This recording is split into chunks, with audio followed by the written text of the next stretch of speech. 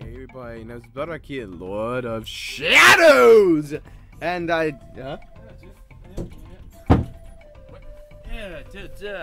Hello there, people. I'm the Huan, the only guy on this channel that's worth watching. Oh.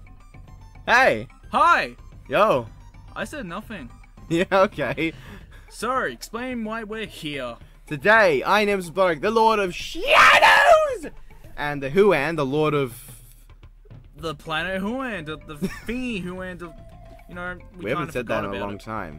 Yeah. We're going to be doing our top 10 RWBY fight scenes. Without James, one or Evan. Yes, now we're going to be clear. This is just going to be overall fights, like ones that are listed in the RWBY wiki. Yes. And just ones in our opinion. So it's just our opinion. Our opinion, please do not kill us over it. And check the date if you're in the future by like a year or so. Volume 4 isn't out yet. So, let's get going. Yeah. Number 10! Bitch! Despite how hyped and entertaining the Vital Festival tournament was, it was severely lacking in real spectacle fights, but this is one that Huan really likes, and in my opinion, it's not too great, but certainly is an entertaining battle with some real badass moments and cool visuals. Also a good ending. It's Yang Xiaolong vs Mercury Black. Huan time! Well, what can you say? It's fisting versus foot fetish with guns and... probably not the best way to describe it. Either way, the fight was very enjoyable. It had great action, involved two awesome characters, that being Yang and Mercury. Duh. A great showcasing of what each character can do, and it's overall a very solid match. The reason why it's at number 10, however, is besides that, nothing else really happens afterwards. Yeah, sure, Mercury did kinda let Yang win in the RWBY prediction in the future. But compared to the battles further up in the list, they have a lot more reasons for why we like them. But hey, Yang vs Mercury was still a cool fight nonetheless and deserves its number 10 spot on the list. Number 9! Bitch! Cinderfall has had some good fights, and her two best in our opinion get their space here in a double header. Guess we gotta do one each! Finally, separated from your dumb face! Fuck you! Fuck your back ass what? Cinderfall vs Pyrrha Nikos is the first. Now, this is despite being a total ass pull for Pyrrha, it is a very exciting and spectacular battle. The way Pyrrha keeps getting up despite being just thrown around, and the sheer power she displays in going all out, as well as the way Cinder just no-sells half of her attacks, it really hits hard as fuck. Ooh. Moments like Cinder breaking Milo, and then her following elbow of justice, Pyrrha's entrance into the battle, and her giant gear attack are all topped off with one of the most powerful moments in the series. Pyrrha's death. Haven't watched RWBY yet? Sorry. Why are you on a RWBY video about fights? This moment is such an important and impacting one that the battle goes on here for that merit alone. It's one of the few anime moments outside of Fate, Chain Chronicle, and Danganronpa for me that has managed to make me shed a tear. Strangely won though. My reaction was, yeah, I shed one tear. So, haha, bitch. Fuck you. The second fight is Cinderfall, Emerald Sustry, and Mercury Black versus Amber. This battle has a lot of uniqueness to it amongst RWBY battles. It shows a team fighting one super powerful being that's not just skilled and physically strong, but has a lot of mystical power. It has an epic maiden power reveal, some brutal looking attacks, and of course a great ending. Amber's expressions and such are perfectly done and display how she felt. And the way Cinder finishes off makes a lot of sense. The fight is overall pretty Metal Gear Solid. Piss off. Bitch. Number 8! Bear! PvP was an interesting episode. It had a really good fight, and it was really fast. This fight being Pyrrha Nikos vs Polypolandina, duh. It was a fight that showed some really great examples of how these two fight when facing worthy foes, and Penny's wide arcing swings and range shot against Pyrrha's steadfast determina, and ability to recover her weapons from a distance really worked to make a tense and brilliant fight. The ending, while a little expected, very expected, was quite a good one and had a lot of impact to it. And of course, one must mention the impact it has on Pyrrha as a character. The fight means a lot to the series and it's also a fun and adrenaline-filled rush. Number 7. I'm fat and I'm Alfred. And old. Fuck you. Volume 3, fantastic for action as one can get from those last few. Here's another. Crow vs. Winter was fast, badass, and had some great choreography. What really sells it is the expressions the characters have. Winter is either smug or angry throughout the entire fight, while Crow is just having a good time throughout like he doesn't give a fook. And he doesn't really. It's the only battle with an anticlimactic ending that we're totally fine with because of how it fits the characters. Not much more, huh? Nope. Number 8! The episode No Breaks had 2 really important fights. Wise vs. What the Fuck a Little is a big one, but the one that people really didn't expect was Yang vs. Neo. This fight had fantastic choreography, great speed to it, and a real sense of disbelief because of how fucking good Neo is. Fucking Neo, babe! And probably the reason it's on this list is the context. Yang was an undefeated monster of combat, only taken out by Nora in the food fight, and once she landed she was literally completely unharmed. However, here she doesn't just lose, but she gets completely decimated, failing to land a single good blow on Neo, and getting beaten for only a few direct hits. There's very little one can say bad about this fight, unless they're a Yang-loving biased mofo. Number 5, bitch! Blake Belladonna and Sung Wukong vs. Roman Torchwick. Why this moment? Enough said. So do I get the tour? No!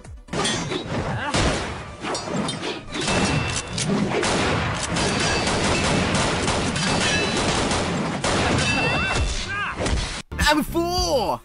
Volume 3 was batshit insane, and the crux of that insanity was the Battle of Beacon. Is it fair to put it on here? Fuck you, of course it is. Okay. I think this massive several episode battle is what you'd expect from a scenario such as this. The series decided to just take 75% of the cast and make them fight a fuck ton of grim, hacked Atlesians, and giant paladins. It's spectacular, with a lot of little great battles in the middle. However, it really loses something with its ending, and how the dragon has a very little impact despite the shit-her-pants reaction of Glinda. Overall a good battle, but it really could have been better, and I dare say it, perhaps longer. Number 3, faggot! Oh wait, I kinda used that voice before. Shoryuken! Volume 2 had some good fights, yet only a single one has showed up on this list. One more, why not? Team RWBY vs. Roman Torchwick in the Atlesian Paladin. This battle was absolutely wonderful, with great teamwork, a good example of how they developed as a team, and overall a fantastic battle. Yang's semblance, Freezer burn, and Weiss's time speed up power on Blake are all some of the greatest moments of the series. This battle did have a lot of spectacle in it, and it really does deserve its place here. Yep. Number 2! Let's face it, most of us really got into RWBY at the point of episode 8/5, Players in Pieces, and the Team RWBY and Team Juniper versus the Giant Evermore and Deathstalker fight. The episode was almost 60% made up of this one fight, 57 to be accurate based on mass, and it really shows. The fight is a fantastic example of most characters' key features. RWBY's crazy strategies, Weiss's elemental abilities, Blake's maneuverability, Yang's strength, John's natural analytical abilities, he still sucks those, Kira's skill, Ren's terrible fucking durability, and Nora's brute force. It's fantastic, and it's what got me hooked into RWBY.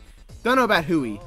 Don't call me that. But yes, overall great episode and great fight. Actually, I got into RWBY when once Yang was revealed for Death Battle, and I was like, I need to watch this, and then I watched it. Hui. Nemi.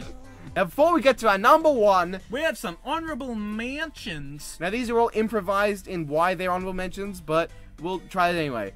First off, Ruby Rose versus Roman Torchwick and Neapolitan. Just like the teamwork in the fight. Not a lot happened, but still, it's a fancy fight to end off one of the episodes. Cinderfall versus Professor Rospin. While the fight was really good, it was so short, right? Oh, it's so fucking short! Yes, it is. Team RWBY versus Team Arvin.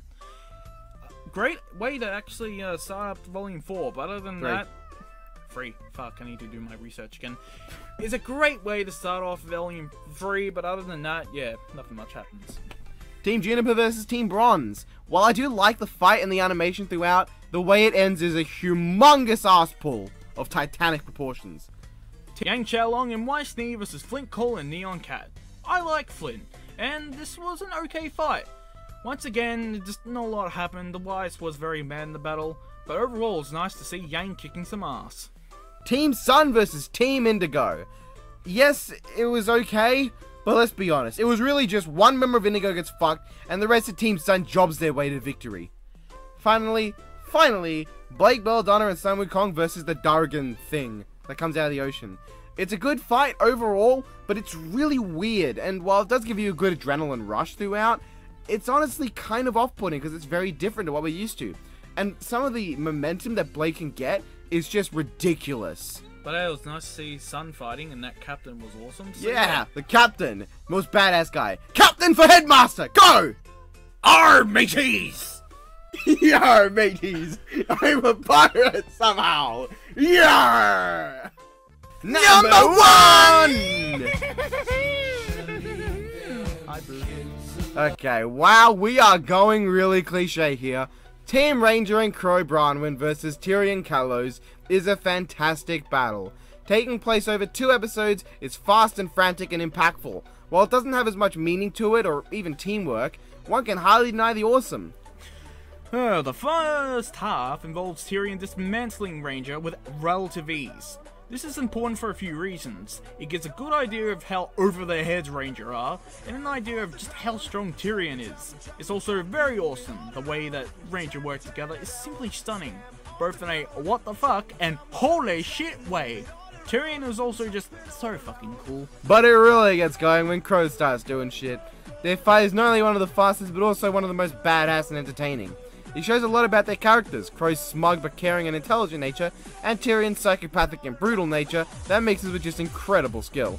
You really get a thrill in this fight that most others don't deliver on, and that is why it is our number 1 favorite RWBY fight. Yes! So guys, that was our top 10 RWBY fight scenes. Hope you enjoyed. Very little, very little. It was a little bit short, but overall we enjoyed making it. Yep, I hope you guys enjoyed it too.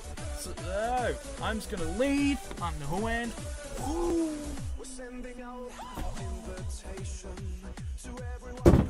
Illusion's kind of lost when you can hear the door. And I'm Nemesis Blood Dog, the Lord of Shadows, signing off once again.